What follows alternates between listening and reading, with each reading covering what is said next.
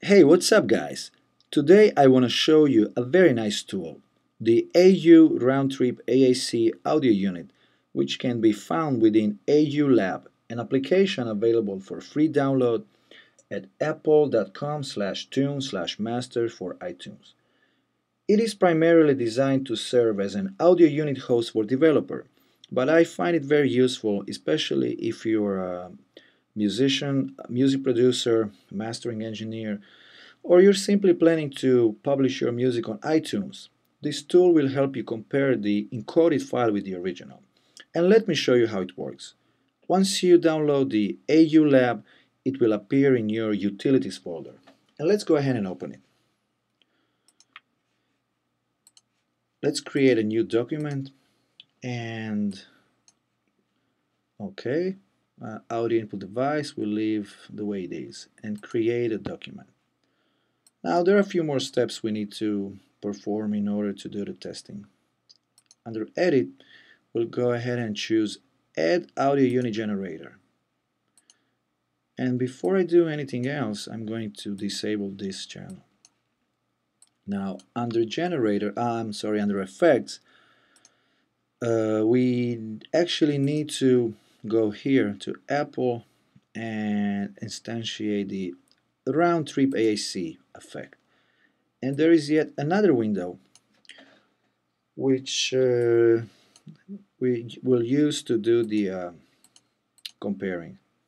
Now we need an audio file, and please bear in mind you need to import the high resolution audio file, which means at least 24-bit 44.10 kilohertz.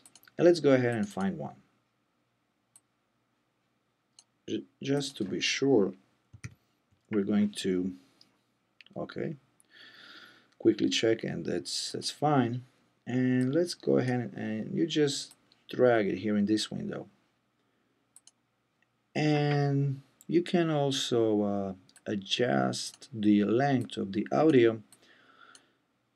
And now I already know that somewhere here the song is a little louder. And let's go ahead and hit play. Okay. And something very interesting happened. As you can see, there is some clipping going on here on the source and on the encoded file. This is actually how your song would sound on iTunes. And if you click on this triangle, we'll get even more information. And it tells us that we have some intersample clipping, and these are relatively small values, but you want to avoid any kind of clipping for that matter. And if your source, your audio has some clipping in it, the Apple will reject your submission. So in this case, you might want to go back and do some adjustments. Now, while here, let me also show you this listening test. Basically, you can have a lot of fun with this, just with you and maybe your musician buddies, your friends. You can go ahead and A and B and compare and see who, if anyone can hear any difference. And let's go ahead and see how that works. And let's activate the training mode.